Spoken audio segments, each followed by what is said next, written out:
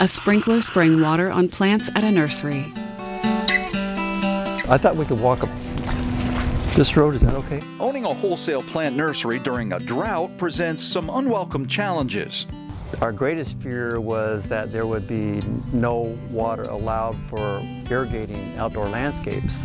The fear that water restrictions would trickle down from homeowners through his retail nursery customers and right to his business's bottom line. That meant John Nita himself had to respond to the drought at his High Ranch nursery in Loomis.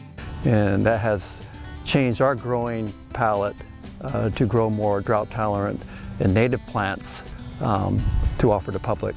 And that's exactly what John is recommending homeowners do to be part of the overall water-saving effort across California. A sprinkler spraying water on plants at a nursery. Is the crepe myrtle. This is a variety called Twilight Purple. Once it is established, it can survive with very little water.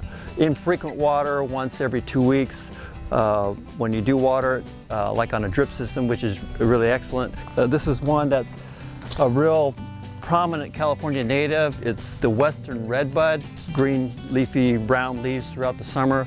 But once this is established, probably could survive through the summer without any water. This is a dwarf olive. It could probably survive on, I would think, maybe once a month watering. That, of course, means less water and more savings. And John says if you as a homeowner don't need a lawn, don't plant one. Or get rid of the one you have in favor of a more drought-friendly landscape. It's beautiful, it's the right thing to do, and it's your part of the entire effort to save California's precious water.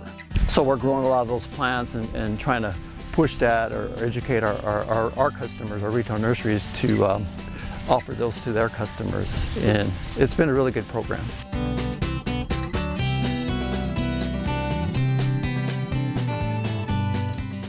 Cal OES logo, Governor's Office of Emergency Services. For more information, caloes.ca.gov.